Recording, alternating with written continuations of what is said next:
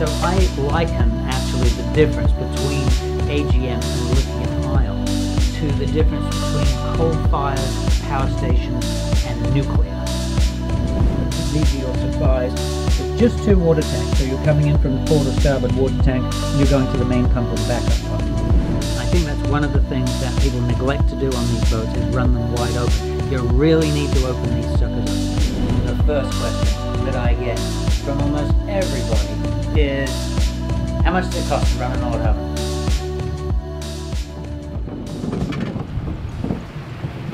Good afternoon and welcome to Nordhavn Central. I'm James Knight and we're here in Palm Beach Gardens, Loggerhead Palm Beach Gardens, on the dock at B dock behind 68 migration here.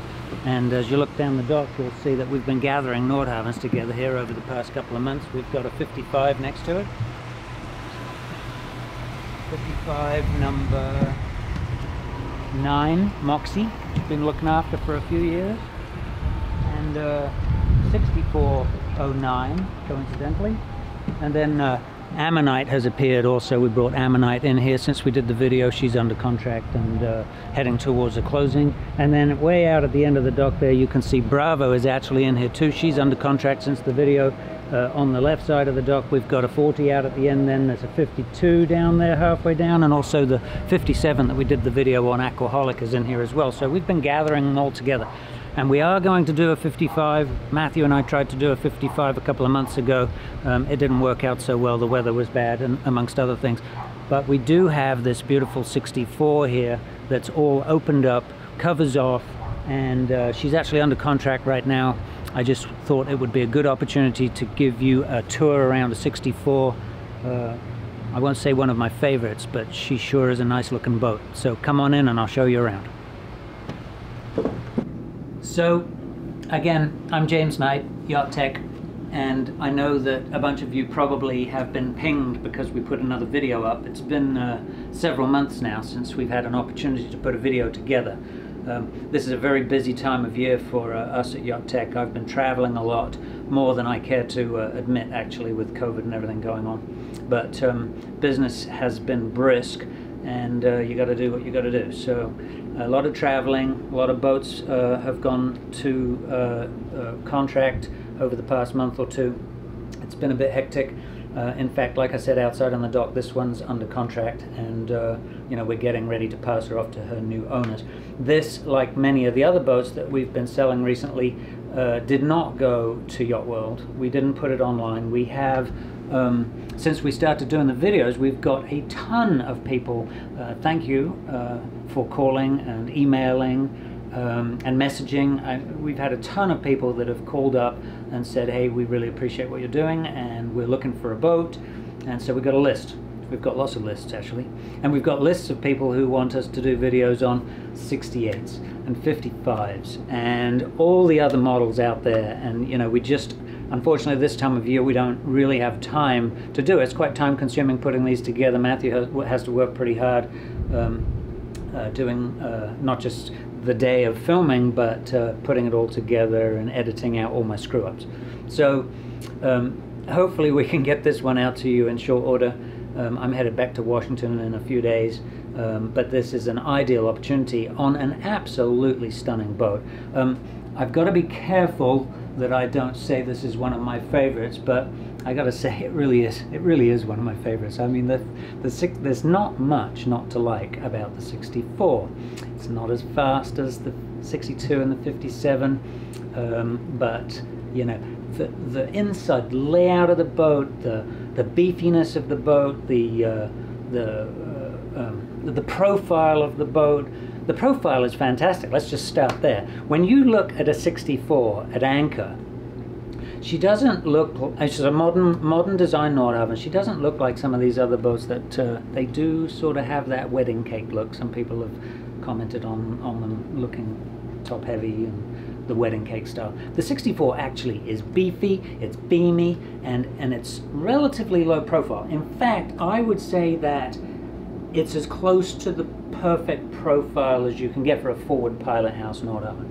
And so the original owner of this boat, Eric, 6409. He took his family across the Pacific on this boat to Australia. He homeschooled his son, and when he brought it to me, I was actually blown away that he listed the boat for sale with me. We did put it online. That was quite some years ago now.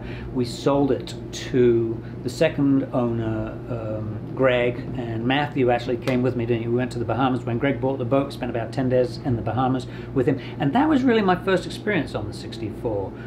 Getting it over into the Bahamas, of course, it's a fairly deep drive for the Bahamas, 6 foot 10, somewhere between 6'10" and 7 foot, you know, when you fill her up with fuel. 3,300 gallons of fuel on this boat. But my appreciation for the boat really came to be during that first trip, and the space. So when Greg came to look at this boat, he actually called me up and said, "James, I don't understand.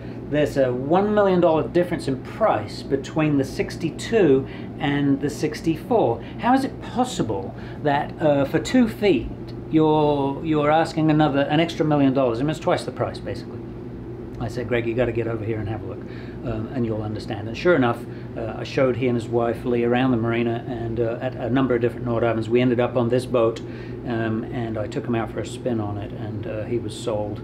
He understood the difference. So it may only be 2 feet longer than the 62, and it may only be 1 foot longer than the 63, but it's a huge difference. It's beamier, it's deeper, it's beefier. It's a much, much bigger boat, and I'm going to show you around so that you can see what I mean. There's a lot of things that I really like about this boat. There are a few things that I don't like, as with all of them. Not too much on the 64, but I'll point them out to you. So the first thing we're going to do is head off around the deck. I'll show you the outside of the boat. It's nice and sunny out there. We're in South Florida, Palm Beach Gardens, and it has been warm. I got the doors open, the air conditioning on right now. That's a very American thing to do, but it was getting a little warm in here. So, but I think having the doors open, look at these doors. We actually put the stainless steel bottoms on these doors when Eric had the boat, because as with a lot of the Nordhavns that have wood trim on these doors, the wood tends to go dark on the bottoms, and rather than reskin the doors, I said, do you mind if we just put some stainless steel on the bottom? And that was a long time ago now, and it's still there. So that's actually hiding a little bit of black wood at the bottom that I just thought it was more appropriate to do stainless steel. So we're going to go on out and I'll show you a couple of things out here. So one of the first things you're going to notice here when I try and open this up, it doesn't quite fit. Well, that was sort of short-sighted, wasn't it? Anyway, start off with something negative, but it's there, and I just noticed it again. We don't normally have this door open, so it doesn't really present a problem normally, but I had it open for the video, and I thought, oh, that's good. I remember that. The other thing that I really don't like about these 64s, because they have these short cockpits, is when you've got the hatch up, and you're working in here, and you're in and out, you've got a nice ladder down there to the Lazarette, it's kind of ridiculous because there's no way around the back of the hatch. So if you've got both hatches up, you're stuck and you're climbing across the cushions, which is really annoying. So you have to have one hatch open and one hatch down, and I've discovered that if you have the aft doors open, then you can go around the back swim step there. All right, let's have a look at this back swim step. So it's really nice to have these beefy doors. That's going to be the word of the video, beefy, because this boat is beefy. Not quite as solid as the 62, but it's definitely Dashing style. It's heavy, heavily built. Propane locker back here. And access to the swim step. Now, I'm going to send Matthew a picture. This is 6409. Frank and I sold 64 number 10 to Kimball and Vicky about a year and a half, coming up 2 years ago. And the first thing we did on that boat, with the help of Aaron and Justin in Anacortes, was put a big swim step on the back, because Kimball wanted to fish. And This is not an ideal fishing boat because you've got the overhang here. There's really no room to have a rod, and the swim step is rather narrow, as you can see. So the first thing we did was have Aaron come and measure up, and we put a big swim step on the back, and I'm going to have Matthew post a picture so that you can see it, because that really set this boat off. And I think every 64 should have a swim step on the back, so it makes it an ideal fishing platform. And I can tell you, when it was parked in the marina there at Cap Sante, everybody that walks past the back of that boat loves it. We took the name off of this one recently. She's going to be renamed here shortly. There's a little swim step underneath this hatch that drops out so you can climb up with your swim gear on, with your dive tanks. There is a dive compressor on this boat. I'll show you shortly down on the last. Deck shower for rinsing off right here.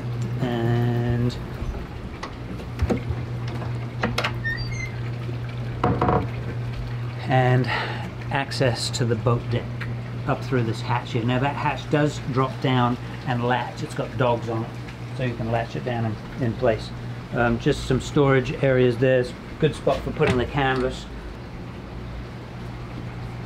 and a super nice grilling area, which, thanks to Matthew, is all nice and clean and polished. That's kind of nice, isn't it? Actually, Jason put that in. I think Jason from who used to work down here, but he's up in Anacortes now. You've seen him in one of the other videos. Jason put this grill in, and I think Jason put a similar grill in on Gratitude, another 64 that we sold a few years back, which is over in the Mediterranean, Alec and Laurie. More storage under here. Warping winch. Oh, and look at this control station. So I did use it the other day when we were backing in here. I didn't actually back in with it because it's, quite honestly, you know, backing the boat and using this station, you can't, it's very difficult to see what the bow's doing from here. So that's really, doesn't get a whole lot of use for that.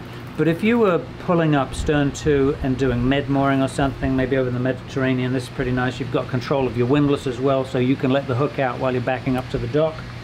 It's really nice to have the steering station as well, although you do have bow and stern thruster. And one thing that I can sure say about the 64 is the bow and stern thruster are suitably sized, to say the least.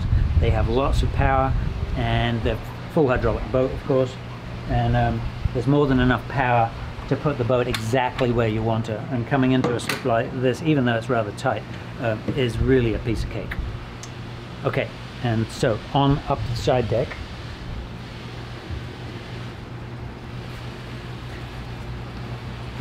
Fuel fill, I won't say too much about it, but it doesn't have a catch. It doesn't have a little catch basin like we discussed before. The vents are all in here. So with teak decks, which I know a lot of people don't like teak decks, and unfortunately if you do spill fuel, guess where it goes? Right on top of your teak deck. That's nice. A little tip: wet the decks down before you fuel, and that way if the teak is soaked with water, at least the diesel floats on the water and doesn't soak into the teak. It helps if you spill it. Alright, so there are mosquito screens, phantom screens on all the doors, which is nice to have. Dutch doors, a little bit of corrosion here and there, but remember, this boat has been around. This boat's been across the Pacific to Australia, and it's a 2000, what did I say it was, 2008? It's 2008. Sort of a little catch area here. This is water, actually, and then fuel. There's a little bit of a catch area in there, but not enough for anything more than a dribble. Oh, okay, so I did want to point out one thing. They got the width of the walkway correct on this boat. They didn't have to put a cutout in for the door to swing, so it's a nice wide walkway. Catches on all the doors, Dutch doors here as well. That's sort of annoying, you know, if you hit that on your way past, it hurts. But you know, I think on some of them we've put in a little block there so that you hit the block and not the catch. That'll do a number on you. And control stations on port and starboard, as you would expect.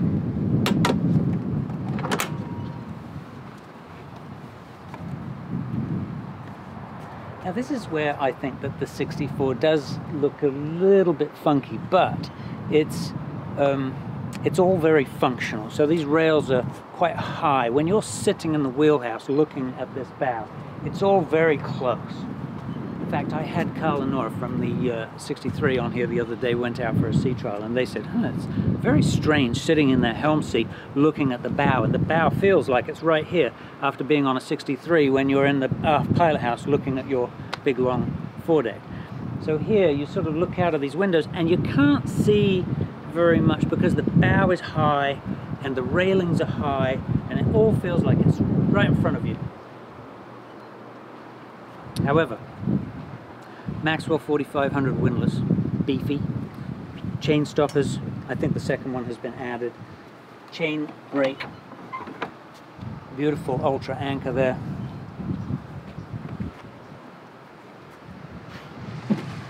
And forward shore power inlets just in case you tie up bow first, but this boat does have twin Glendinings. I don't know if you saw that as you were walking up at the stern there, as we were walking up at the stern. It has twin Glendinings for shore power and air conditioning. Look at this cable. I mean, seriously. This is what you would expect to see holding the rig up on a, 50-foot sailboat. It's a bit overkill, actually. Sometimes I think that they overdo things, but there you go. All right, this is all storage here. There's storage for cleaning gear, another control station right here. I think I was in exactly the same spot when I said PCM, PMC, Pacific Coast Marine. Frames, window frames, no corrosion. They look really good. The doors don't look too bad either. It's nice to have these upper boarding doors when you tie up in the Bahamas or something, and it's a fixed dock with pilings. It's quite high, but at low tide you'll appreciate that.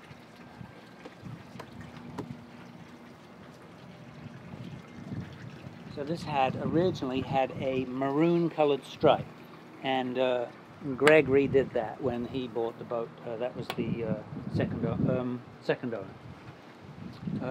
Okay, so in here we've got a fuel tank for refueling the dinghy with a little Fwd 24-volt fuel pump. And then over here, this is something that I really like. There is a little garage. And I think I remember Matthew cleaning this out one time with Hunter. Some years ago, right? Same boat. So, and so in here there is, if I can find the light switch. Yeah, check that out. So 110-volt lighting. Actually, it's all been LED-ified on this boat. So, you can store your dive gear up here, but all your, toys, little board there, spare fuel tanks, lines, flags, what have you. And then, actually, this is a fairly new AB on the boat. We launched it the other day and took it for a spin. It's almost undersized for this boat. Originally, this boat, just like Vicky J out in Anacortes, hull number 10, had an athwartships Boston whaler. I think it was a whaler 15 with a 70 on the back. But that's long gone. And then Vicky J now I think has a 15-foot AB on it. This is considerably smaller. I think maybe 13 or 14. And a massive, so it was like launching a little toy the other day when we launched the dinghy with this 2,000-pound crane. So this is a telescoping crane, and actually you can pick this little dinghy up and no problem at all and swing it around. You can launch it on starboard, you can launch it on port, and we launched it across the transom, which if you put the swim step on the back may not be possible. But right now with that short swim step, quite easily it can reach around the back and drop that dinghy right off of the back of the swim step, which in conditions like we had the other day where it was quite windy and choppy is nice, because right behind the boat, of course, it's sheltered. So if you have to drop it one side or the other, then the waves are going to be banging it around and it's a bit more awkward. But if you can drop it right over the stern in the shadow of the boat, it makes it a lot easier. All right, and on up to the Flybridge. So there's some storage in here. A lot of storage actually, and this is kind of funky. It's a nice area, a little sort of a small table, but you don't get a very good view of where you're going. What you can see out to the sides, you can see the horizon off to the sides, but I suppose the advantage is you're out of the wind down here. That's quite nice, but you can't really see where you're going. But if you want to see where you're going, look at these stids, man. I mean, you can't beat that. 3 beautiful stids. There's probably, I hate to guess, probably $18,000 worth of stids, right? I shouldn't say that, should I? But I did. They're expensive. And look at the view. I mean, so when we were on our sea trial the other day, I was up here running the boat in the blue water, looking out, and I tell you what, this is a commanding position. You've got the hard top, lots of real estate up there for antennas, and of course a lot of people are looking at solar panels these days. Solar panels don't do a whole lot for you on a boat like this, but everything helps. And this nice array of instrumentation. You want to come through here? And it's all nice and cleanly laid out. We've got our autopilot right there, and engine controls, thrusters. That's the wing engine control right there. You coming back? The wing, I'm trying to stay out of the wing. You don't know where you want to be. You've got a wing engine cluster right there, so you can see your tack and your oil pressure and stuff. And then there's one for the main engine. We've got the 2 VHFs here, the stereo control, and chain counter, stabilizers, active and centered. And you can control one of the TZs from up here, and then you've got a nav computer, also PC down there with ×0 on it, and your depth. And then in here there's a little refrigerator also. So there's a little drinks refrigerator in there, and a sink. Not quite sure why you need a sink up here, but it's handy for, you know, wiping things down or rinsing your glasses out, I guess. This is awesome, and being able to come up here from the pilot house without going outside. So that's one of the downsides to the 55 behind us here. I love the 55, but when you want to go to the Flybridge, you have to come out through the side door and come around, and you can see the steps up the back there. So you have to come up the steps to the Flybridge. There's no way of getting to the Flybridge unless you come outside.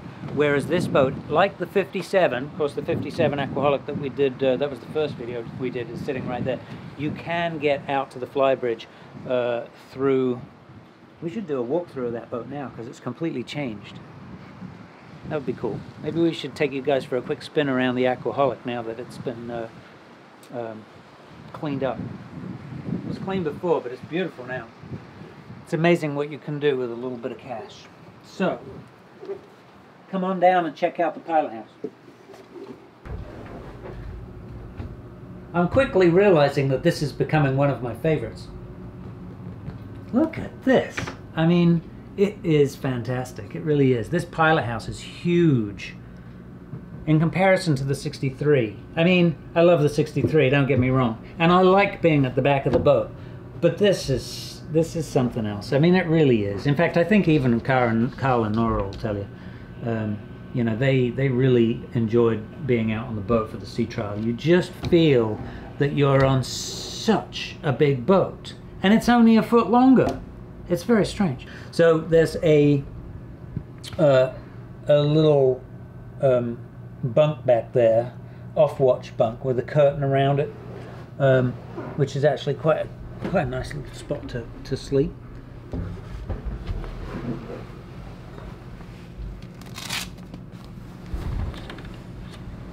Do you remember this? Yeah. That's pretty cool, isn't it? An off-watch bunk, so you can be close by, and you can close the curtains and make it all nice and dark in there, but you're really quite close to the action. Okay, so I'm going to do something here that I don't think we've done on any of the other videos, and I don't really know if you'll get an idea of the sound, but I'm going to start the engine. And I don't think we started the engine on any of the others, did we? So listen carefully, because I did this the other day, and the people that were buying the boat, they came on board and I said, you want to get an idea of the sound level? And of course they did, so I started it, and they were blown away by how quiet it was. we're gonna start this engine, and then we're gonna take a little trip down to the engine room so you can hear the difference. We didn't do this on the other videos, but it's fresh in my mind on this boat, and it is quite remarkable. The engine down there has started life, I think, as a 400 horsepower MTU Series 60. I know that there are people that are skeptical about the Series 60 in a Nordhavn, but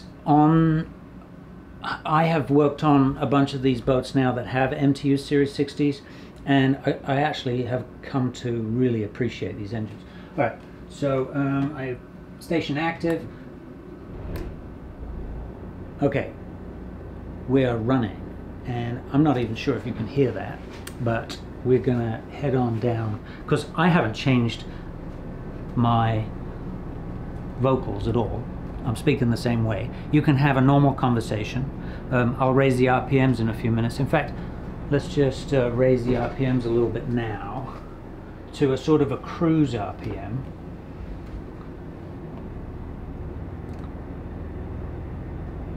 It's a little less than cruise because I need the engine to warm up. But there's about 1,000 RPMs right there. And so Matthew's going to follow me down, and we'll open the engine room door.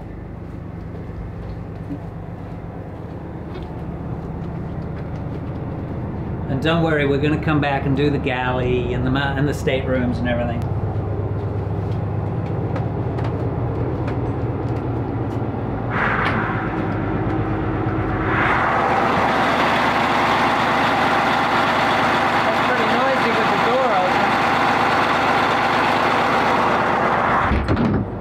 But I'm telling you, it blows me away how quiet it is in the pilot house and the master stateroom with that engine running. That's 1,000 RPMs right there. So if we were running the boat in calm water at 1,000 RPMs, we'd probably be doing about 6.5, 7 knots. Probably burning about 3 to 4 gallons an hour, maybe 4.5, something.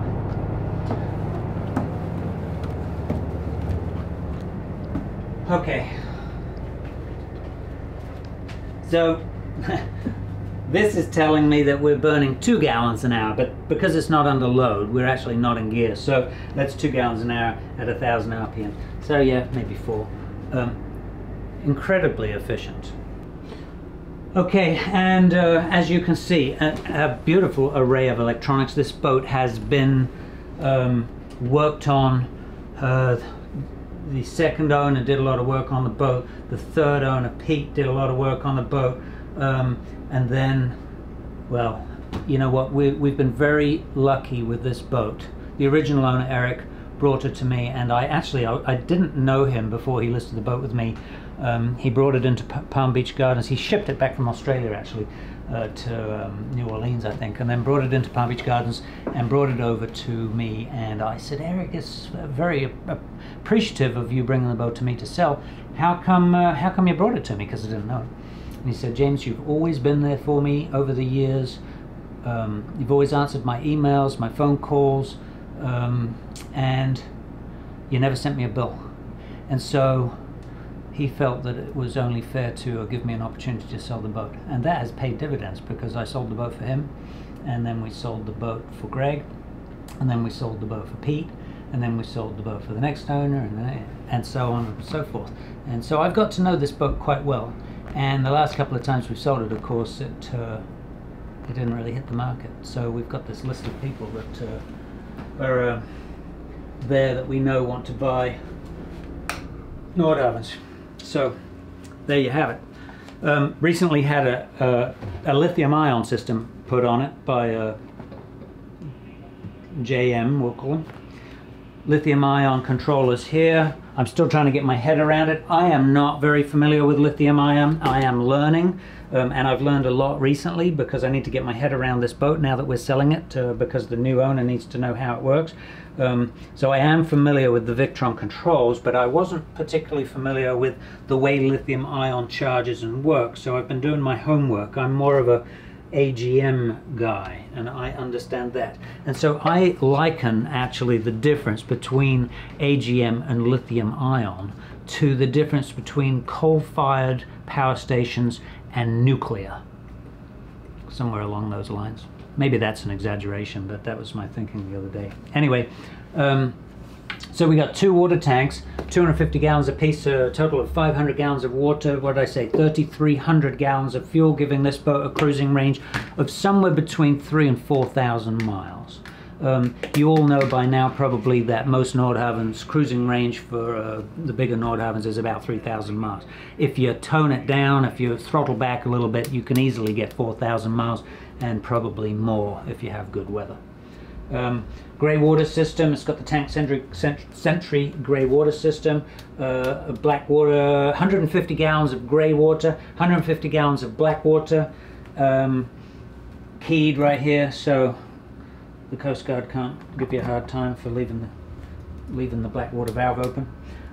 We got a 16 kW generator, a 25 kW generator. These have 5,400, almost 5,500 hours on the 16, and just over 4,000 on the 25. If you're running all the air conditioning, oh, ding. Going back to lithium ion, one of the reasons that that JM put lithium ion on this boat is because he wanted to be able to run this boat at anchor with the air conditioning on overnight without running a generator. And when I heard about that, I said, yeah, good luck, because it's got a chilled water system with 3 chillers. But in actual fact, he tells me that it is doable. Now, I haven't seen it with my own eyes, but he tells me it's doable. So you can actually run an air conditioning chiller all night with the air handlers and without running a generator. Now that's pretty cool, right? So, and when you do recharge the batteries, you've got 2 Victron Quattros down there and 2 extra Victron chargers, and I think for a total of like 600 amps, perhaps 600 amps going into the batteries. So you can recharge that lithium bank pretty quickly, minimizing your generator runtime.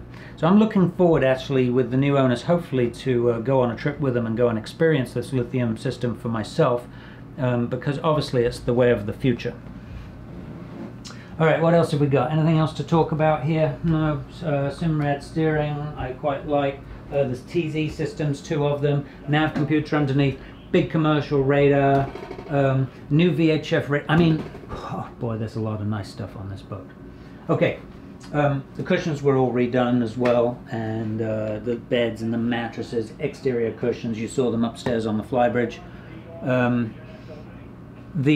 The boat, as I said outside, has a full hydraulic system, so similar to Ammonite's control panel. Actually, up here you've got the main engine, start, ignition, main engine, D-deck here. This is for the wing engine, the Murphy. It's got a John Deere wing.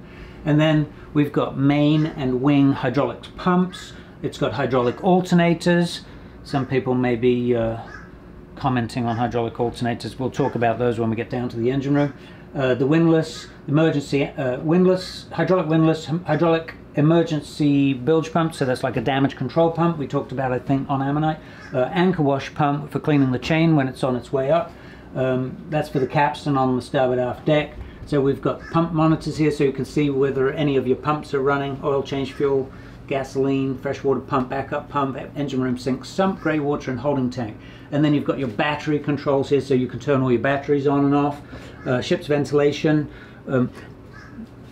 Unlike some of the other boats, I think I said that the 62 ventilation system sucked. The ventilation on the engine room, in the engine room of the 64, is actually pretty good. You've got some pretty big fans. They are basic Dayton blowers still, but there's a big Dayton blower up in the stack area here that sucks all the heat out of the engine room. Does a pretty good job of it too, so it keeps it fairly cool down there. And then there are small blowers in the forward bilge and the Lazarette. There's vent dampers in there that are tied into the fire suppression system, so that if the fire suppression system goes off, it shuts the vent dampers, closes down the vents in the engine room, so you don't lose your fire suppressant if the bottle goes off. Bilge pump controls, C-fire obviously, dimmers. There's alarm silence here, so if you do get a bilge alarm, you'll get a pretty obnoxious alarm going off, and you can silence it here with this button. And then you can turn the lights off, because those are quite bright at night. In fact, they're a bit too bright, so you can turn them off with that button. Very thoughtful, and it's all at hand. Great speaker system in here. The previous owner put in this nice fusion stereo, so with Bluetooth, so you can listen to your music from your phone up in the Flybridge, back on the aft cockpit, and also here in the pilot house. So here I am in the salon, and I got to tell you, there's a lot to like about this salon. So you know, I got the cameras up on the TV there. You probably can't see because of the reflection in the blinds here, but it's got electric blinds like Bravo, and this salon is wide. I mean, unlike some of the other boats that we've been on, Ammonite, even Ammonite actually, Ammonite's a big boat, but it almost seems like the salon is not as wide, and I think it's partly to do with the fact that there's no built-in furniture in this boat. You've got cupboards on the port and starboard side, and the cupboards are only probably a foot, maybe a little bit over a foot deep, and then you've got this really comfortable couch here, and you know, you've got an easy chair over there on the other side, on the port side, and then you've got the bar stools. I love the way it's set out. And then Jason made these tops for the ottomans.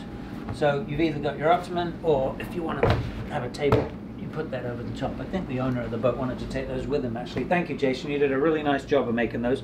Jason made an appearance in the 62 video. He's actually up in Anacortes right now doing refinishing tabletops for several clients who are coming in this spring to pick up their boats. So he's busy doing that. And here I am lazing around on the couch down at Loggerhead.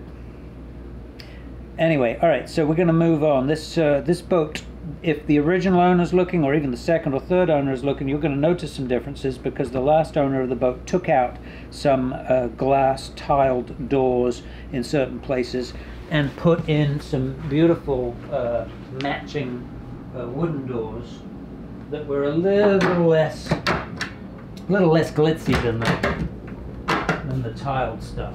And also the countertops have been changed. So this is a concrete countertop that actually, when I first saw it, I wasn't so excited about it, but I tell you what, I am now. The more I look at it, the more I like it. And so some of the things actually go back to Greg and Lee. This here was put in by Joe, their interior designer. This is petrified wood. I saw the bill for that when it came in, and I was horrified at the expense. It was unbelievable. Anyway, I'm glad to see that it's been left there by every owner since, and it's still looking pretty good. Viking range, which looks really nice. And then this sink, this is what JM put in, and I really like that as well. It's cool, the shape and the way they put it in the corner there. There's a big corner cabinet down here. It's all got all new appliances. There's a dishwasher and a trash compactor behind Matthew. This was put in by the second owner, Greg, new microwave. And then we've got the Sub-Zero there with the freezer drawers top and bottom. A couple of other things that I noticed while I was walking around. You got to have a VHF radio in the salon when you're cruising, because when your shore party is back there on the beach, out in the dinghy, and you're sitting here watching a movie, you want the radio close at hand, right? So that was really thoughtful to put in, a little command mic there. And another thing that I noticed while Matthew was changing the battery on the camera was the pantry. You know, a bit like Ammonite. I mean, Ammonite has a ton of pantry space. This boat has that nice roll-out pantry also. A very good use of space. And I love these little aircraft latches that Nordhavn uses. I remember when they started using them, and Trevor sent me a whole bag of them. All right, come on down. We're going to head to the master stateroom. Oh, no! Before we go to the master stateroom, this was a hanging locker, but I actually put these shelves in here and lined everything with cedar for the third owner. I did that myself in our wood shop. Full beam master. And one of the important things to consider here on a forward pilot house boat, as opposed to the 68, which is next to us, the aft pilot house 68, and we'll talk about that because that boat actually came out of the same mold as the 64. 64 came first, of course. And these forward pilot house boats put your master stateroom in the middle. So we're in the middle of the boat here, which obviously if you're planning on crossing oceans, this is the right place to be. This bed is in the middle of the boat. The aft pilot house boats, they have the master stateroom up forward, and nobody really wants to be in the bow of the boat unless you're training to be an astronaut. All right, And so it's a full beam master with a king bed. This is the granite that used to be in the galley. It's the same stuff. They didn't change these, but I still think that the galley looks a lot better actually now with the concrete in it, a lot more modern. It's my feeling anyway. So woodwork is beautiful, and we have the option to come right through. Lots of storage, by the way. I mean, I could open up all these cabinets and show you. Pretty typical of a Nordhavn, cedar lined hanging lockers. Actually, there is a light up here. You can't really see it, but there's lights in all of these lockers. You've got lockers down here, drawers, massive amount of storage space. Oh, and in the master head here, yeah, this is big too. The shower, interestingly, the shower, you can come on in too, because it's so big. Matthew and I can get in the bathroom together here. You go over there. I'm going to close this door. Solid doors, just like you saw on the 63. Although the 63 is a China boat, this is a Taiwan boat, Tashing, of course. And so what is interesting here is this shower in the master stateroom is, I mean, it's okay. There's room. But when you see the guest shower up forward, you're going to be blown away, because it makes this one look rather small, actually, even though you could probably get 2 people in here. So, you'd think that, you know, you might want to get 2 sinks on a boat like this, but anyway, let me open this door back up and we'll move forward. He's got his entertainment system up here, and there's all kinds of stuff in the cupboard, but you can also, and there's a ghost system on that boat. We didn't talk about that, but the last owner put a ghost system on, and there are actually beams on the steps outside, so if you put your foot through the beam, it'll set the alarm off. Now we are in the starboard guest cabin right here, and the original owner of the boat, his son, had this as a desk area for doing his homework, because he was doing his homeschooling on their trip across the Pacific and up and down the west coast. So it's a nice little desk area here, and again, lots of storage. And then you've got access, when you turn around there, to the forward head and shower. This is quite a big shower in here, and nice and light and bright too, because you've got the big hatch above. So remarkably huge. And this head area also is quite big for a guest head and shower area. And then Matthew now has backed into the port guest stateroom, which has a double bed here. Yeah, I could take a nap. It is Sunday. It's supposed to be our day off. So the other thing that I find interesting about this particular boat is the headliners. Of course, you all know that Matthew's speciality, and we at Yacht Tech do a lot of headliners. This boat has no foam in the headliners. If you touch it, Matthew, and push on it, you'll see that it has no sponge to it. So I'm assuming, of course it's just an assumption, that these headliners will never fail. I don't want to give Nordhavn any ideas, because I like headliners that fail. So no wooden floors here, it's just plywood, but floors could be added, not really necessary. So you're probably going to want to come on down here and take a look, because there's quite a lot of space down here.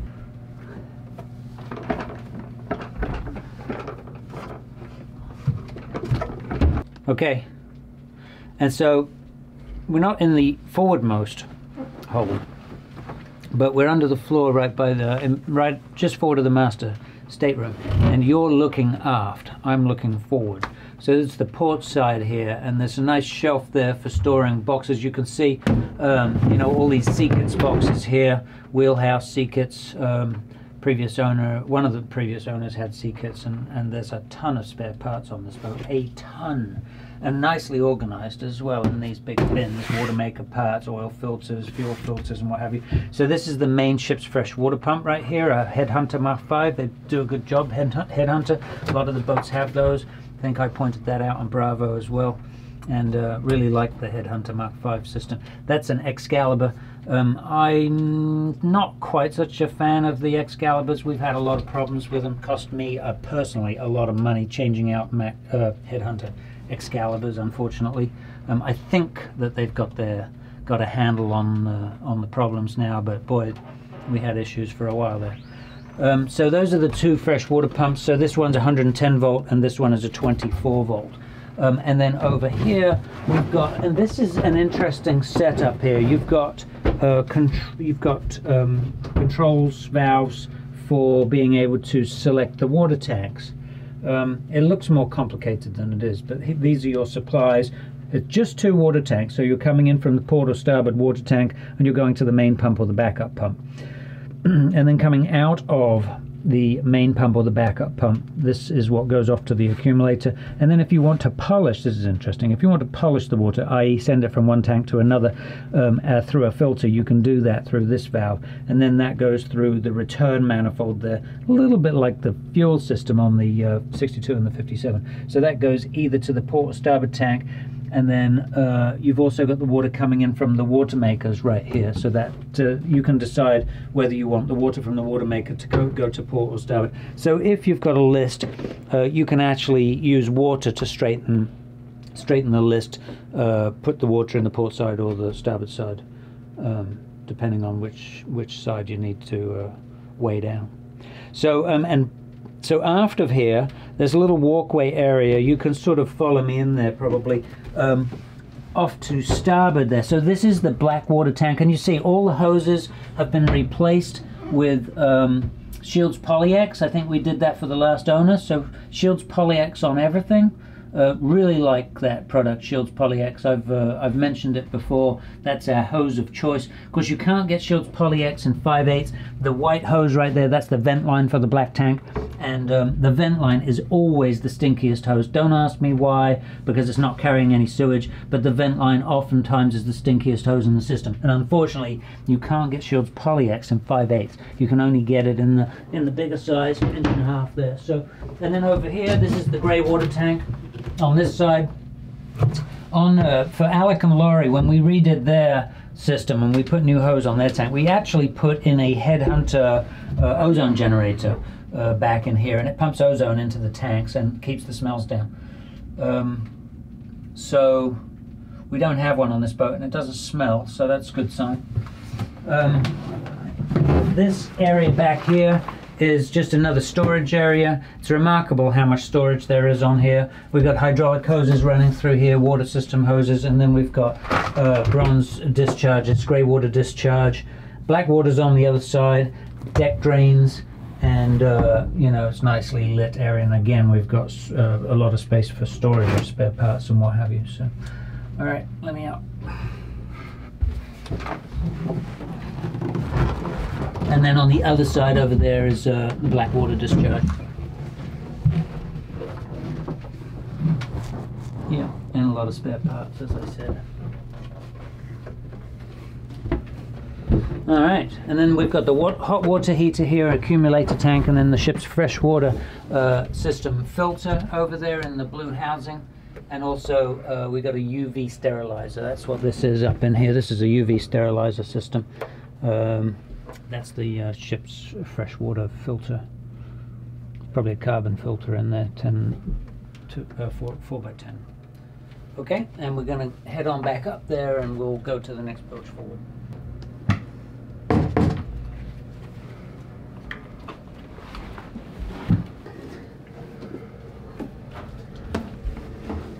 So this is the forwardmost bilge on the 64, and you know, as you can see, I can almost stand up in here. I would say that it's probably about 5.5 feet from floor to overhead here. And so I'd like to point out these hydraulic hoses and the grommets where they pass through. These are watertight glands that come through the bulkhead here. So the early boats we talked about, 62s and 57s, you know, that didn't have good pass-throughs in the bulkheads. You can see here they have very good pass-throughs. These are actually I'm not sure if they're vapor tight, but they're pretty heavy duty glands where everything passes through the bulkhead. And so you can see here, this is our bow thruster tube down here. So the bow thruster is housed in here. This is what they call the bell housing, and then we've got a bent axis hydraulic motor right there driving the bow thruster. This here is the directional valve for the bow thruster.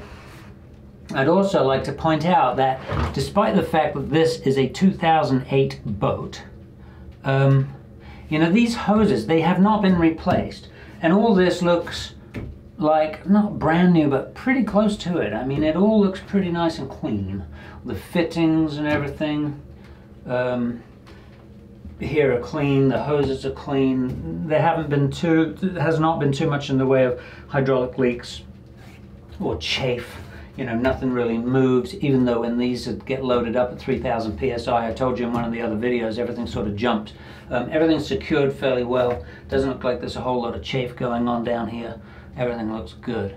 So that's the directional valve right there for the windlass, I believe. And then we have an on-off for the anchor wash pump. That's an anchor wash pump over there, the pacer pump. Okay, it's Sunday and it's getting to that time of day, so, you know, we got to keep filming, but it's time for a drink.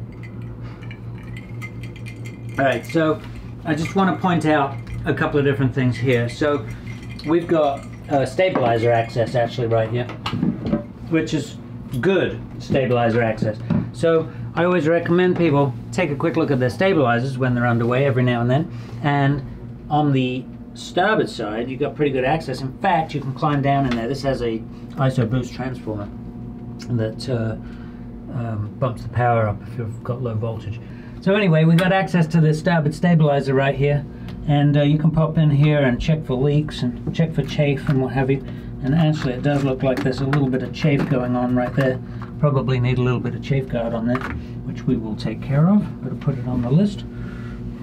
And the directional valve is all surrounded by blue paper towels and it all looks dry, so that's good. I am going to come back out. So what's interesting about the 64 is that despite the fact that you got great access to this stabilizer, we should probably go have a look at the port stabilizer.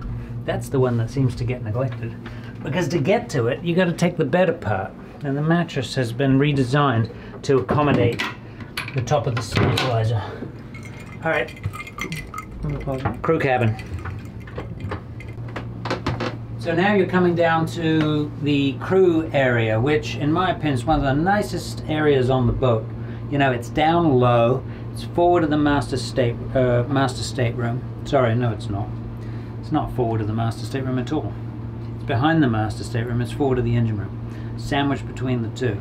And on 64 number 10, which is the one in Anacortes I was talking to you about putting the swim step on, this doesn't exist, which I think is kind of a shame. It's got a utility area, which, you know, I think it's a shame that it doesn't utilize that space for a crew cabin like this. I mean, we've got a really nice area where you can tuck yourself away in the lowest part of the boat. But under here, there is sort of a box section under here, and in order to get to the stabilizer, no, you can't get to it through there. You have to take the bunk off, and then you have to pull the top out, and you can get to the stabilizer under there. So it's a little bit awkward to get to, but it's a nice bed, nice area, and it has its own head and shower right behind you. Turn around. Jay just arrived. Jay, could you open that door, please, for Matthew?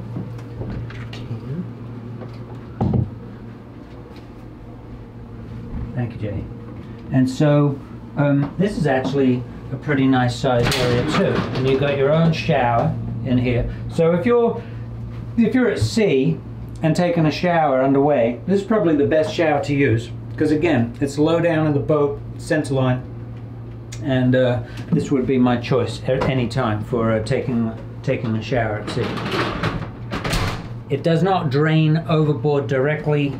It does go to the grey water tank, but it is also very low. In fact, it's lower than the grey water tank. So this shower and this sink, and also the engine room sink, you'll see in a second, there's a little sink by the workbench in there, they all drain into a sump box under Matthew's feet down there. So there's a big sump box area in there, and then that has a float switch in it, and then when that fills up, it pumps itself into the grey water tank, which in turn pumps itself overboard. So it's a little bit complicated, but it works.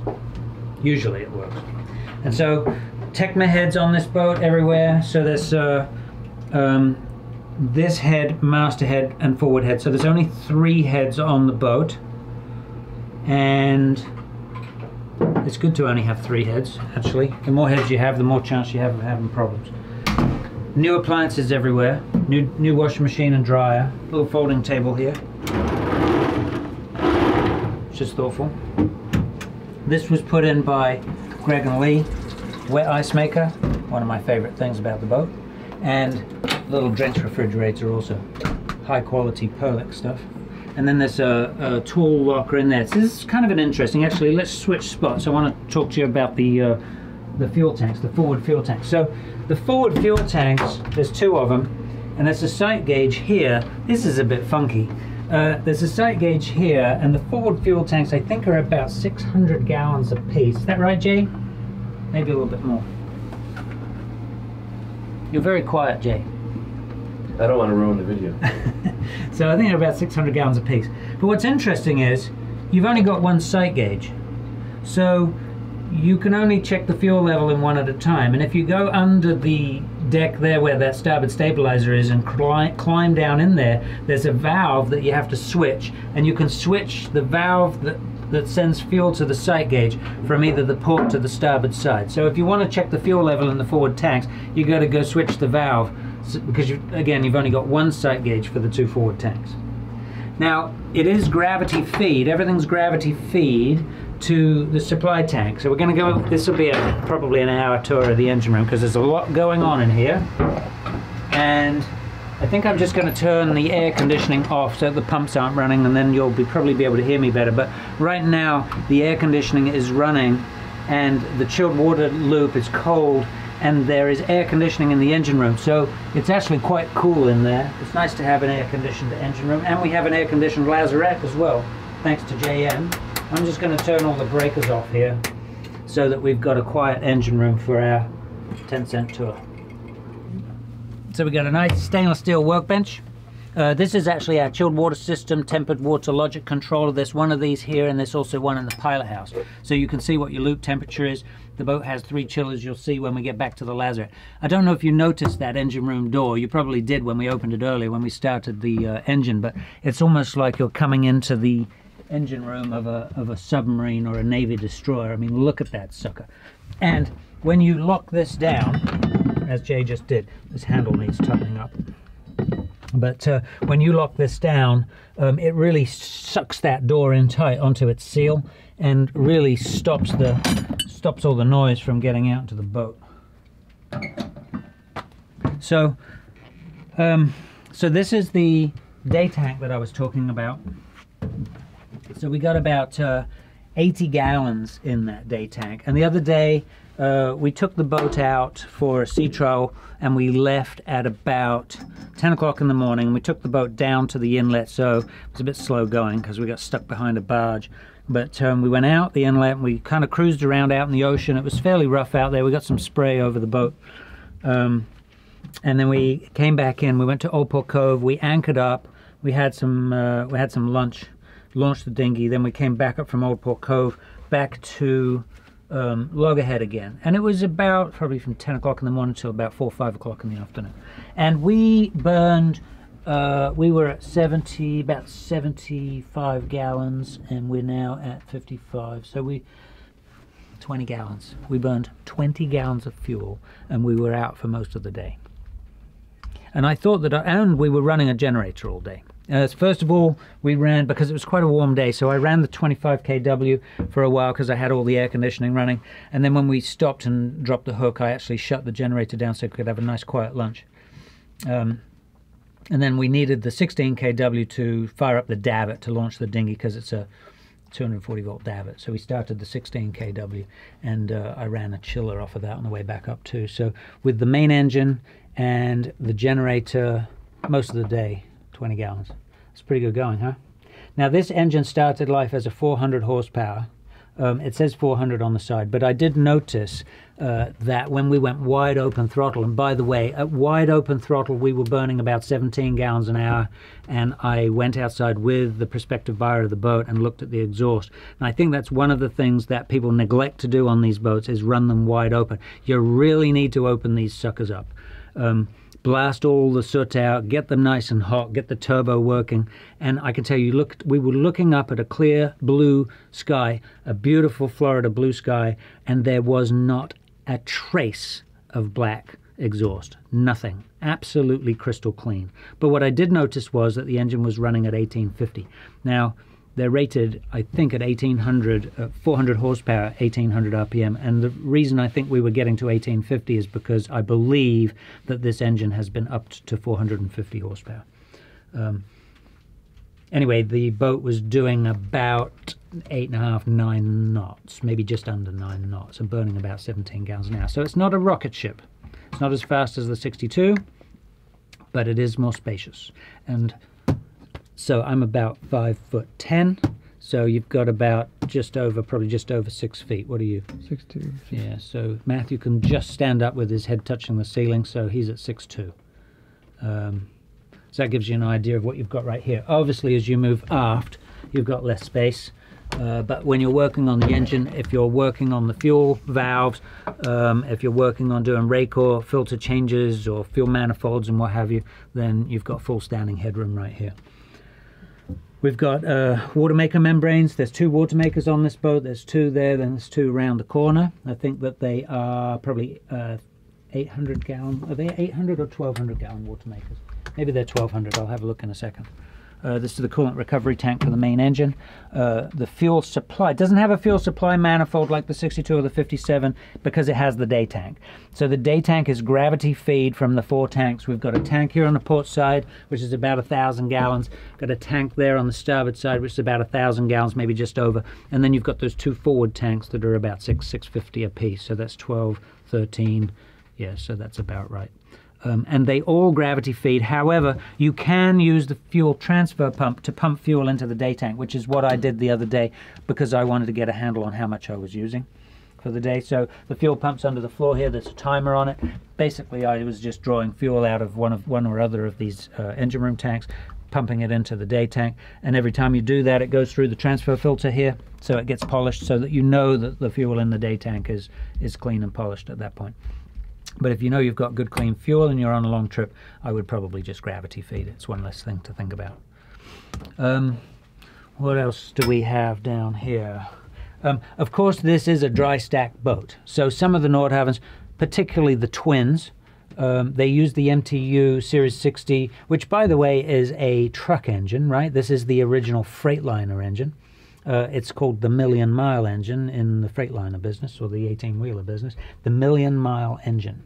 And, you know, it's derated. I don't even know what the maximum horsepower that you can pull out of one of these is, but it's probably pushing 1,000 horsepower. I'm sure there's plenty of Sportfish guys out there that'll tell you exactly how much horsepower you can pull out of these. A lot. And we are not even taxing it at 400 or 450 horsepower. So, you know, people worry about the MTUs, but the reality is I think this is probably going to outlive me. And especially in this environment, because it doesn't have any salt water going through it.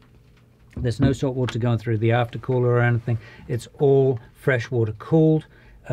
We've got a keel cooler down there. In fact, there's 2 keel coolers. One's for the aftercooler and one's for the engine itself. Straight 6-cylinder turbocharged and reliable power plant. We do have a sea chest under here, which feeds all of our saltwater stuff. So even though this is keel cooled, everything else on the boat is raw water cooled. So the generators are raw water cooled. Obviously the generators feed from the sea chest, the water makers feed from the sea chest, the wing engine is raw water cooled, this feeds from the sea chest. The hydraulic system here is raw water cooled. There's a raw water cooling pump. In fact, there's 2 of them under there. I think we put in a spare. Yes, there's 2 side by side. those run from the sea chest, and they all push water. Those push water through this heat exchanger here to cool the hydraulics. They all come from the sea chest. Also, the air conditioning comes from the sea chest. And I gotta tell you, anybody that keeps their boat in South Florida is asking for trouble when they sit with the sea chest running their air conditioning day in, day out. And what happens is that air conditioning flow, that raw water flow, seawater flow coming through the sea chest, feeds the barnacles. And as I tell everybody, in South Florida in the summertime when the water is 90 to 95 degrees, particularly in a marina like this or in Old Port Cove, the barnacle growth is horrendous. If you put your dinghy in the water for 3 days without paint and you feel the bottom of it, you can already feel the barnacles starting to grow. So if you feed them with water, like you would if you're running your air conditioning, all that water's rushing through the sea chest all the time, those barnacles grow quickly. In fact, you can see the remains of the barnacles on the inside of the strainer there. I know that one of the guys, I think it was Glenn the other day, cleaned these strainers out, but you can see some of the oysters and barnacle feet on the sea strainer. Now, I can tell you without a shadow of a doubt, if we were in the middle of summer and that was running for a week, you probably wouldn't be able to see through the glass, because it would be completely lined with barnacles. And the problem with that is, you know, the air conditioner is just one device pulling water through the sea chest. What happens is you sit there for a month or two running air conditioning, and if you're not careful, you'll clog up all the lines with barnacles. And then when you come to leave the dock, you start your generator to keep the air conditioning going. You start your wing engine to get hydraulics. The wing, as soon as you turn on your hydraulics, now you've got your hydraulic cooling pump sucking water, and all of those devices sucking more and more water through the sea chest, and eventually it gets to the point where the sea chest can't provide enough water for you and everything starts shutting down. So what we have done on a number of boats, we have not done it on this one, but for anybody that likes to be in South Florida sitting at the dock in nitrogen-rich waters, I think with all the golf courses around here and all the runoff, that probably contributes to the amount of growth, or the growth rate here. For those people that want to sit in these marinas running air conditioning, it's a good idea to have a separate through hull and run your air conditioning off of a separate strainer. That way, if you clog it up, the only thing you lose is air conditioning. You don't lose the ability to run all your equipment and pull away from the dock. Alternatively, what is it, clear line? I think we put a clear line in on a couple of boats recently, and we were thinking about doing that on this boat also. We've got to talk to the new owners about it. But that is a system that uses the salt out of the seawater and you know, basically puts current through it and turns it into chlorine and injects a little bit of chlorine into the lines, just the way your saltwater swimming pool system would work at home. And that helps to prevent growth in the lines and the strainers. And it seems to work. So what else do we got here? So the wing engine that runs the hydraulics, so we're going to run this every time we pull out. We've got hydraulic alternators. So let's talk about hydraulic alternators for a little bit. There's two of them back there, and these were rebuilt for the previous owner. The idea of a hydraulic alternator, so when the main engine is running and we're crossing oceans, we don't necessarily want to have to run a generator. If you can, we got a big inverter system on this boat, and much bigger than it was when the boat was new. I think we've got two Quattro Victron Quattros, 5 kilowatts a piece. I believe that's what they are. So 10 kilowatts at 110 volts, and 5 kilowatts at 240 volts. Now, if we can keep the batteries charged, and if we use these big 250 amp alternators to do that at 24 volts, keep the batteries charged, then the Quattros can run a lot of our equipment for us, including actually the air conditioning system. And so that prevents us from having to start, or means that we don't have to start a generator to run air conditioning on a long trip. And we don't have belts to worry about either. Unfortunately, the reality is that hydraulic alternators are not as efficient as a belt-driven alternator, because you're creating a lot of heat with the hydraulic system, and you have to dissipate that heat. And that heat, of course, ends up in the oil here and is dissipated by the cooler, and in order to do that you have to use power to suck seawater in through the sea chest using these pumps, and so the whole thing is quite power hungry and not very efficient. but it does mean you're not burning up belts. And but I think that was probably one of the reasons, there's a number of them, that Nordhavn stopped doing hydraulic alternators. Another reason was, and they're probably going to hate me for saying this, but they sort of didn't think it through, and we had a few instances where hydraulic alternators let the smoke out. And the smoke, of course, is what keeps them operating properly. Once you let the smoke out, they don't work properly. And that happened to a few clients along the way, well, more than a few. But what happened was people would, let's say they were running their hydraulic alternators and they'd forget to turn them off. They'd come into port or they'd catch a fish and throttle back without turning the hydraulic alternator off. The lack of oil flow on the hydraulic system meant that the hydraulic motors would not have enough flow to spin the alternator at the correct speed, and the alternators, although they were trying to put out high current, their fans at the back weren't spinning fast enough to dissipate all the heat, and they would end up burning all the windings up inside. And although it wasn't actually catching fire, there was smoke. Some people say where there's smoke there's fire, and it is rather a smelly experience. So so anyway, what we did on a number of these, Nordhavn started putting these kits together to cut out the field. That's what these are. These are optical eyes, and the eyes look at the coupling here. There's a coupling in here where the hydraulic motor's connected to the alternator. So there's a little bit of reflective tape in there, and the optical eye looks at the reflective tape, and it keeps track of the RPM of the alternator right here. And so there's a little program in here that if the RPM of the alternator drops below a certain threshold, it cuts the field out. So even though the hydraulic alternator is spinning, there's no field. So it stops putting out current and alleviates the smoke problem. There's probably more information than you need.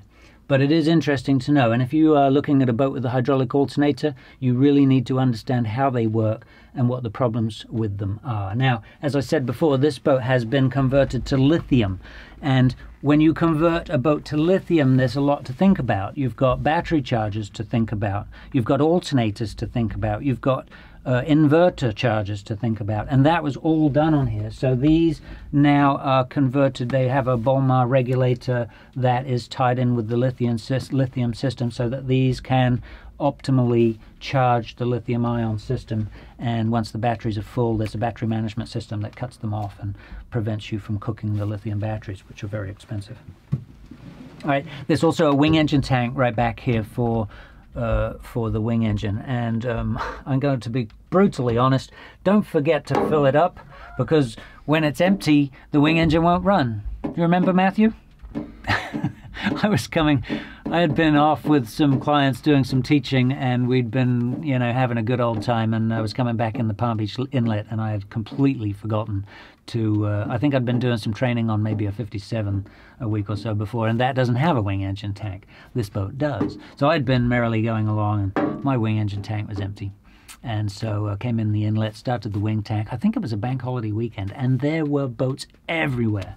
And all of a sudden the wing engine died, and I came down here and was like, oh shoot. So I started the pump, putting fuel into the wing engine tank, and then completely forgot that the pump was running, and Matthew comes running out and said, what's all this pink stuff on the deck? Oops. Won't make that mistake again. So I think that's probably everything in this little corner back here. Underneath Matthew is the stern thruster. There's a tube that runs across under here under the floor, and there's a directional valve here for the stern thruster. That's the regulator system for the alternators, and then behind here this covers up all the complexities of the hydraulic system. The bottle that's behind on the bulkhead behind the. This bottle? Yeah. This bottle is, thank you Jay, is the gear oil for the lower unit on the stern thruster. So somebody's put a little mark on there. Those seals have been changed. This has got 80-90 gear oil in it. The idea is that it's above the waterline. Waterline on this boat's probably around here somewhere, just under those through holes. So if you do have a seal leak, the idea is that you lose oil rather than getting water in there. So keep an eye on that. Should be on your list of things to keep a check of. This is the central vac system, fire suppression system back here, water makers, engine start batteries underneath, and that's a media filter for the water makers back in there. It's nice and bright in here. Everything's been changed to LED, which I think is a must, because these lights actually are relatively cheap. All of the existing lights on these older Nordhavns were fluorescent, and when you turn those on running off the inverters and the batteries, they're drawing a lot of juice. When you turn these on, and I think these are maybe 50 bucks a piece or something, I mean, it's really a cheap switch out, and boy does it make a difference in here. It's super bright. Okay, so another destroyer submarine type door to the Laz.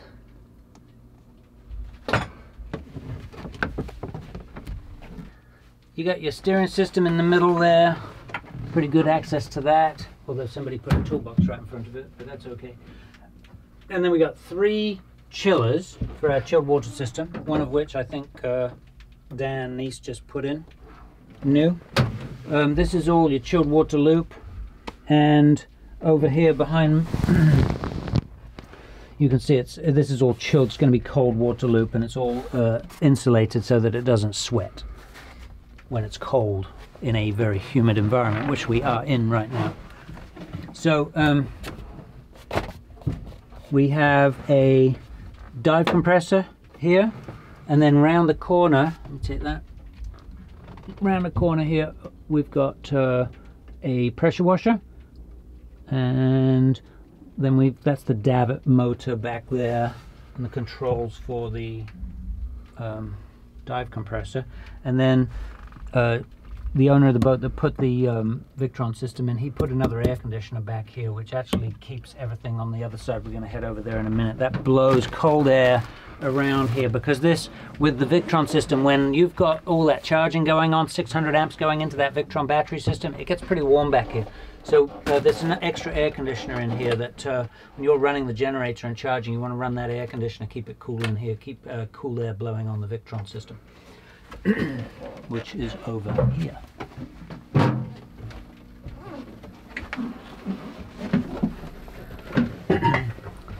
So DC switching back here, battery management here. This is the battery management system for the Victrons. These are the Victron lithium batteries all tucked in the back here. A DC negative bus round the back. We've got extra Skylar chargers there. Those are 100 amps a piece. And then here we've got our Quattros. So these are 200 amp chargers each. So we've got 400 amps plus 2 there, 600 amps. Yeah, there's a lot of juice flying around back here when you're charging the system back up. And so I'm not going to get into the ins and outs, because I'm sort of just touching on this. Like I said up in the pilot house, I'm learning about lithium ion. But when you're pushing that many amps around, charging this lithium bank up as quickly as you can like that, there are certain batteries you can't do that with, but according to the owner, these lithium batteries will pretty much take whatever you throw at them. You are going to be dealing with AC ripple, and that can cause issues in your DC system that are difficult to deal with, like lines on TV screens and things like that. When they put this system together, it was sort of, I won't say it was in its infancy, but this is quite a big system. And in order to get rid of those, the AC ripple, the owner, who's a very smart cookie, came up with this supercapacitor right here. Maybe I shouldn't even be talking about this, because he should probably he'll be looking for royalties. Anyway, this solved all the problems, and it's a whole nother story, but I'm looking forward to learning more about lithium ion as I go along. Supercapacitors are pretty dangerous pieces of kit, which I have been learning about in case I have to service it at some point. So back here after doing the walkthrough, hopefully that was informative and useful information. Back here at the galley, and you know, a little while ago Jay showed up. Jay has been working for YachtTech now for a little over 4 years, in all aspects of the company, and parts, and in the shop, working on the boats, doing toilet hoses, and whatever else we need them to do. But more recently, been sort of getting into sales and learning the sales side of things. Now, Jay has been. How you doing, Jay? Good to see you. Jay has been following the videos that Matthew and I have been putting out intently, and he actually showed up today and he said, hey, we really need to answer some questions that people have been putting in the comments section of these videos. And I thought it was a great idea. So Jay's going to review some of those, or has reviewed some of those questions, and is going to put them to me now, and probably put me on the spot because I'm not quite sure what he's going to ask, but I have seen a lot of these comments, so I'm pretty sure I know. In fact, I'll probably tell you the first question that I get from almost everybody is, how much does it cost to run a Nordhavn? Delete that. It's just probably the most common question, I have to say. I mean, you've probably been asked the question many times too. So that right up there with burn rate. What's the burn rate? What's the burn rate? Yes. So I've tried to incorporate those into the videos. Sometimes, you know, I forget. So let's cover question number one, which is, what does it cost? What does it cost to run an Nordhavn? And you know, I've answered that question many times, so I've sort of practiced that one, because the answer is there are a lot of variables involved. You know, and those variables, and when you start to think about it, I mean, it all makes sense, right? I'm going to start telling you, and you're going to go, oh yeah, that makes sense. So, how old is the boat that you're buying? Number one. How mechanically inclined are you? Number two. Are you going to take care of your boat yourself? Are you going to employ somebody like Yacht Tech to help you maintain your boat? Are you going to wash it yourself? Are you going to detail it yourself? Or are you going, every time you come in, you're going to hire somebody off the dock? What's your level of experience? Because depending on your experience level, your interest premium rates will be higher or less. I mean, for very qualified and experienced folks, your insurance premiums are going to be considerably less. Do you want to be in South Florida during hurricane season? That's a big one. In fact, I was talking to somebody just the other day that's buying a boat from us, and for them to stay in South Florida doubled their premium just because of hurricane season. And when you think about it, hurricane season it's not just about windstorms. If you've ever been to South Florida during hurricane season, you will know that every afternoon you can look at the horizon and see the rain coming. And it's not just rain. There's lightning almost every afternoon here in Florida. This is the lightning capital of the US. And so it's not just about windstorms, it's about the fact that the lightning claims go through the roof during hurricane season. And a lightning claim you saw the bridge up here, you see all the electronics, you can see how much, I mean, that lithium system was probably over 100 grand to put it in. If you got struck by lightning, you're probably on a boat like this, you could be talking, you know, $150,000, $200,000 claim.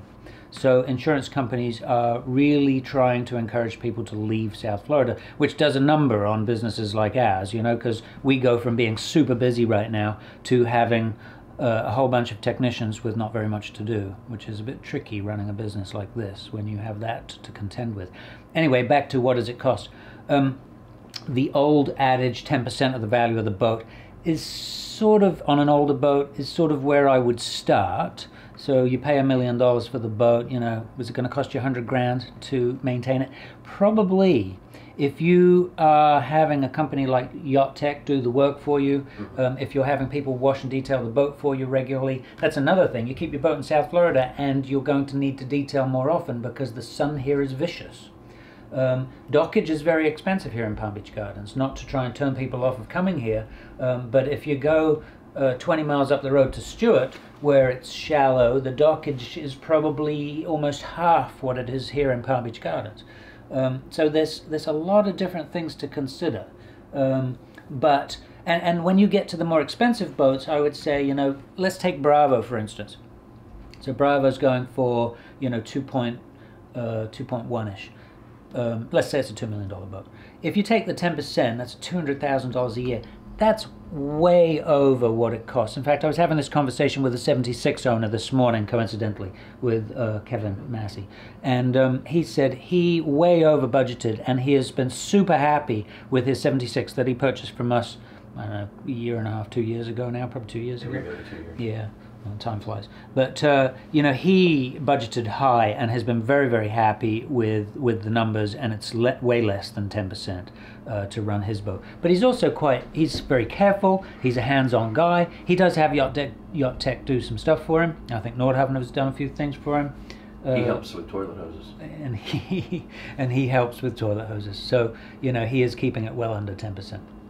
I would say that if you budget somewhere between 5 and 10%, you're probably going to be close. Now, of course, you know, for $1 million boat, you're talking, you know, $50,000 to $100,000.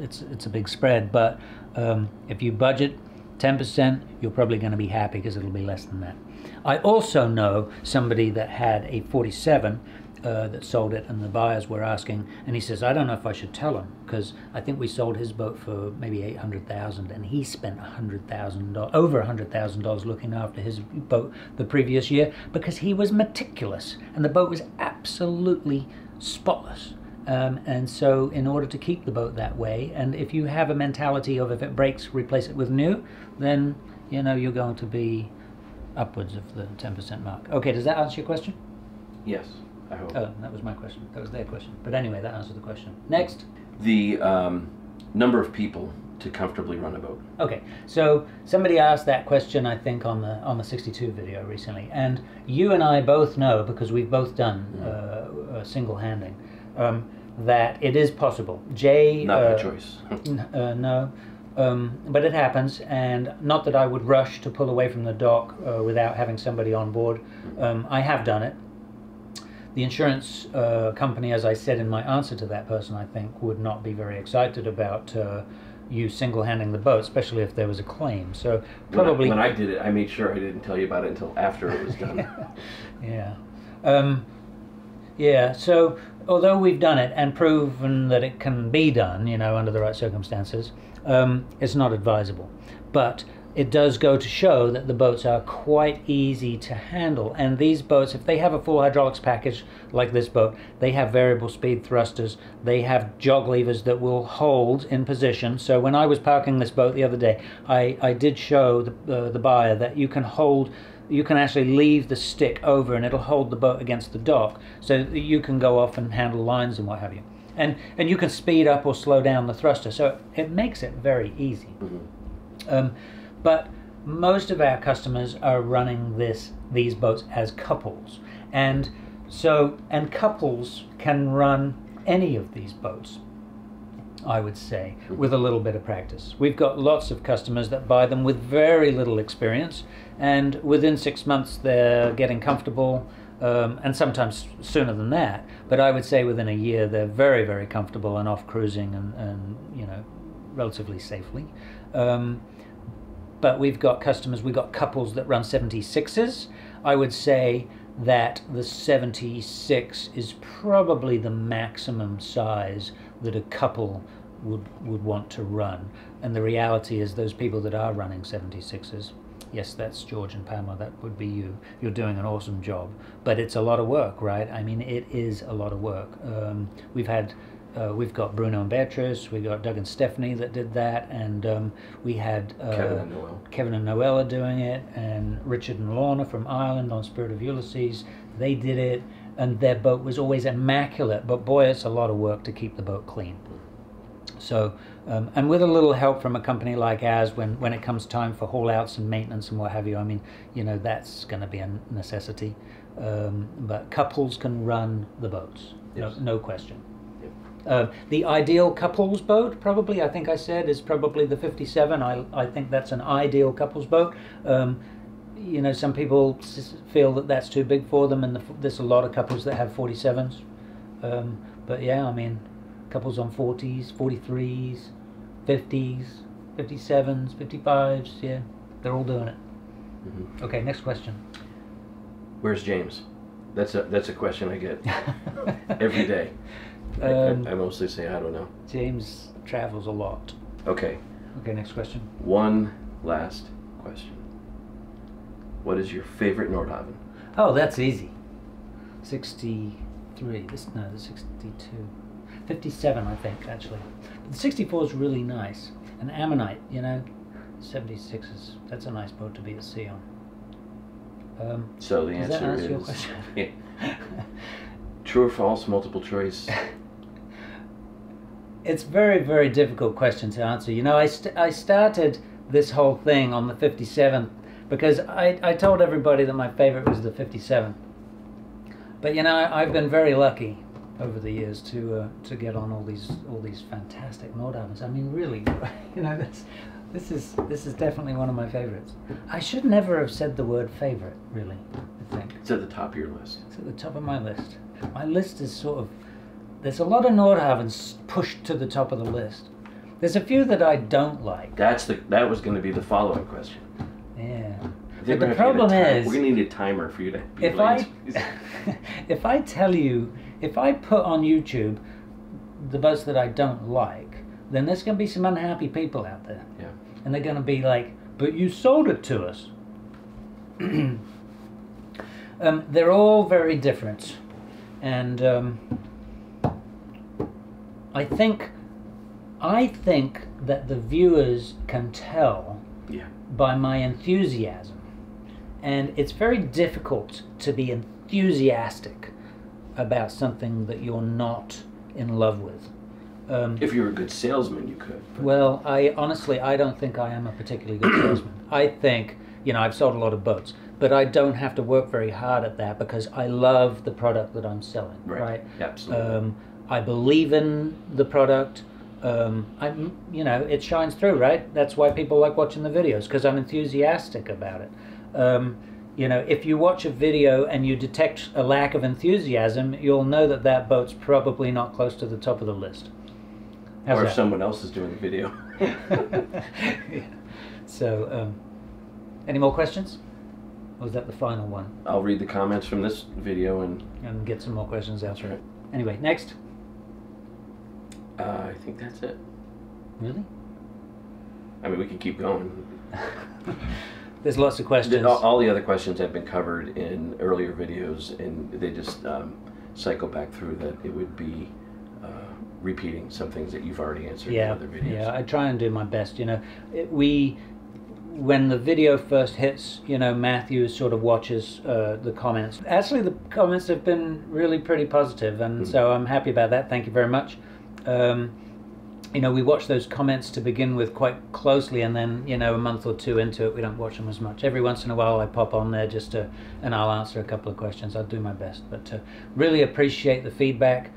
We will continue to do the videos. I think it'll be easier in the off season. It just has been crazy busy down in here. I think at one point we had like 12 boats under contract, and it and of course we're in busy season as well with the service company, so a lot going on. But I'll be up in Anacortes this summer, and hopefully Matthew and I'll get the opportunity to do a few more boats and get them out to you. I know that we did start doing a 55 for you, but it didn't go very well, and we had to scrub that. So we'll get back on the 55 again at some point and do that for you, Brian Finn. Anyway, I think that's it for us for this time. I don't know where we're at. We're probably at the 2-hour mark. Probably had enough for one walkthrough. I'm James Knight. This is Jay, Matthew behind the camera, Yacht Tech. Have a great day, and we'll see you in the next video.